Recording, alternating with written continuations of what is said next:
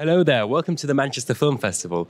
So could you introduce yourself, the film, and your role within the film as well? Shall I introduce all of us? Yeah.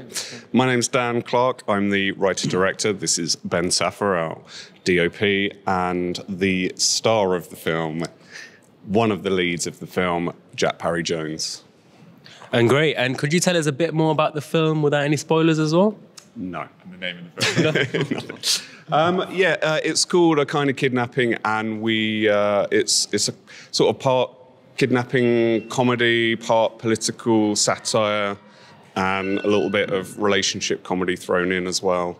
It's a twisty-turny story, so it's hard to say too much, but essentially Jack and Kelly Wenham play a down-on-their-luck couple who kidnap a London politician who's up in the north doing the sort of rounds that they do where they're meeting constituents and stuff, and they think it's going to get them out of the hole that they're in, getting the money for ransom, only nobody wants to pay the ransom because he's a politician. Right, it sounds great. You have me sold. So, as a director and writer, what were the main sources of inspiration for this project then? Anything in particular?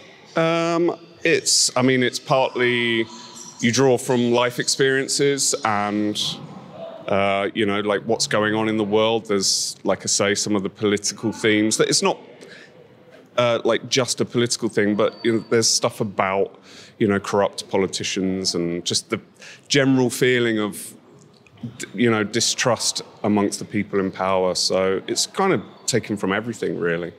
Great. And for you two, any memorable moments in this process? Any highlights that you'd like to share? We shot. Ben's just refusing to talk. We shot it over 2 weeks, which was a little bit crazy, but we managed it. But there was one scene that we managed to film. I can't remember how many pages it was, but we managed to do it in something like, it was 5 pages, and we managed to do it in 45 minutes. Because we had to.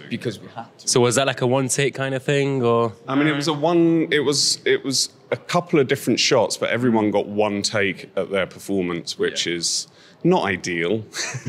When you get to the edit and you go, what if we go, oh yeah, we haven't got that, sorry. But it actually, I thought that watching that scene, it adds such a tension to it, because you can just tell that everyone's on edge. So it really makes the scene. The characters are all meant to be on edge at that moment. So the real fear helped the pretend fear.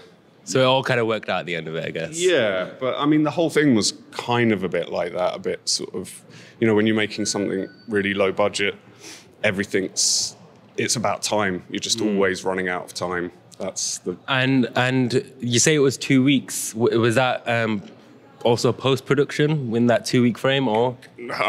Is that possible?